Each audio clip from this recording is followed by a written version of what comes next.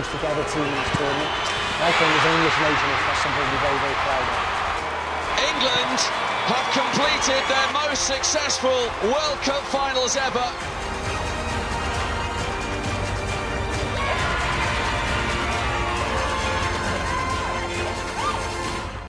Victory of winning the third place from Women's World Cup made the Lioness become the most successful football teams in 50 years of England history. However, the issue of sexist abuse towards females in football still hit the headlines a number of times. Why this kind of thing still happen, and why can't it be stopped? Inevitably, always be comments saying, that woman should have been in the kitchen, or women can't play football, or women's football is rubbish, they should be making a sandwich, or something totally inappropriate. There's always comments from people in the public. Just unnecessary, and for me they're old-fashioned, like, they don't know what they're talking about. The modern world has surely grown past that, but it's sad to see it does still happen. I think social media is perhaps becoming more apparent because social media is becoming an easier way to target women, because you can hide behind a veil of anonymity.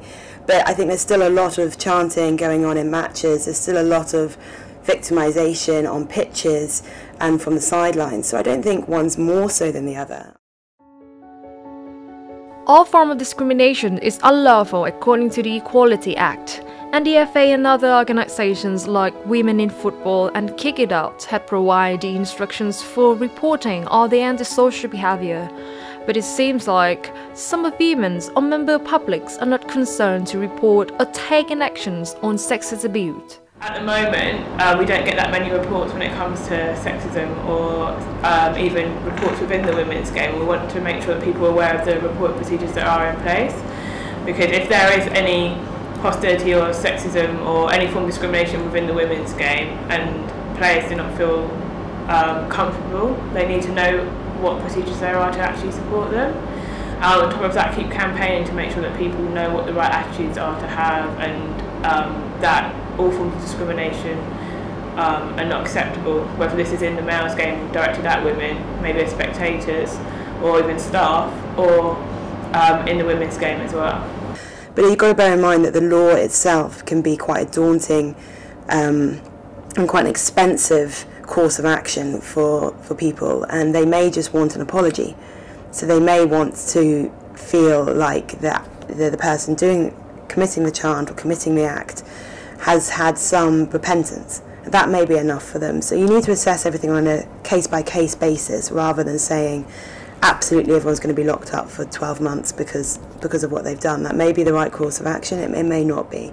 And I think the law at the moment does have the laws of harassment, the laws of discrimination, the laws of equality. So there are courses of action there. It just needs to be aware. The players need to be aware, the women need to be aware that they have something they can do about it, and they don't have to put up with it just because it's a male-dominated industry. Coming a long way to the training grounds of the Coventry United to meet the ladies and staff coaches to learn more on what is really happening in the women's football from their experience. And this is Jade Bradford. As a coach, I've definitely experienced it, because I do obviously coaching courses, and I'll go on and I'll be the only girl in a group of 20 males, and they'll sort of go, "You're a female and you play and coach," and they're a bit shocked that that's happening. But I think, you know, they need to accept now that it's 2015 and that females can do everything that they can do. Yeah, no, women have always been able to play. You know, I've been lucky enough to coach some of the best young players in the United States. I'm lucky enough to coach, you know, Coventry United ladies now. You know, we play in the Women's Premier League. You know, I don't like hearing when people say, "Oh, it's a man's game." You know, it's not. It's a game for everybody. Just like every other sport in the world is a game for everybody. You know, and hopefully things start to change in England after England women's did so well in the World Cup. You know, I think we'll start to see a change now in this country. The ideologies of football is a men's game has been referred to repeatedly when talking about why the women's football wouldn't be able to catch the public interest. And the research of the FA emphasized that for 81% of girls think that football is suitable for boys and they don't feel confident to play it. I think the men's game is quicker, and I think if you go for a spectator sport, you want something that's going to be exciting or it's going to be unexpected. And I think like it's been history that men's football has got quicker and quicker and quicker, and I think women's football has just, it's never quite been at the same level. It's catching them now, and I think it's going to progress a lot quicker. And the more professional teams that women get in the game, again, it's going to develop quicker, and the reactions will be quicker, and it'll become more exciting. I mean, obviously it started off as a male game, but I don't think it should be. I don't think the door should be shut. I think females should be able to play, but I don't think the two should be compared. I think the male game is very different. It is quicker, it is more physical, but that's because men are built differently to females. So I think if you're going to compare the two, there are going to be big differences.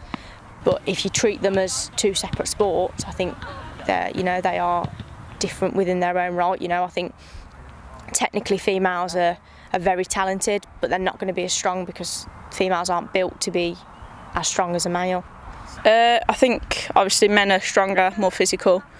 I think women are more technical and play it the right way rather than diving around and stuff, really. Building understanding and positive attitudes towards women's footballs are needed, and mainstream media needs to play the main role on this. There are more than 1.3 million viewers tuned on the televisions to watch the Lioness played in the Women's World Cup. But is that enough for the media coverage? There's still quite a lag between how it's reported. So the men's game gets lots and lots of coverage, and the women's game is still not really reported on so much. The BBC and Sky and other big organisations are getting behind it a lot more. But sort of your newspapers, they're not, some are, but not all the newspapers are really getting behind women's sport in general. Some do, but some still don't really treat it as important. But on the whole, I would say women's sport is really growing at the moment, and things like this summer's World Cup can only help with that. I think it just needs a little bit more coverage. So obviously the World Cup has really helped, because I think men are looking at the World Cup going, God, England are actually quite good. So I think that's massively helped, but I just think it needs just that little bit of extra coverage. So I think it needs to be on the news. I think it needs to be in the paper, and not sort of in the middle of the paper where nobody can see it, back page, just like the males get. Local teams should be in their local papers as well. So I think if we've won a game, we should be in the paper on a Monday morning saying that we've won, or even if we've lost, we should be in there. So I just think it needs just that little bit of extra media coverage. Now the BT Sport has hold the license to broadcast all the games of the FA Women's Super League every matches, and I can see the bright futures of the women's game. However, those of things might not mean anything if sexism still reigns. So it's time to bring back the question: how sexism can be tackled. People are more tolerant of sexism at football, women and men, and are less likely to report it because they think that there is a level of accessibility about what you can and can't say when it comes to sexism. And maybe the tolerance now when it comes to racism and homophobia is less. People will be more likely to report sexism and homophobia than sexism.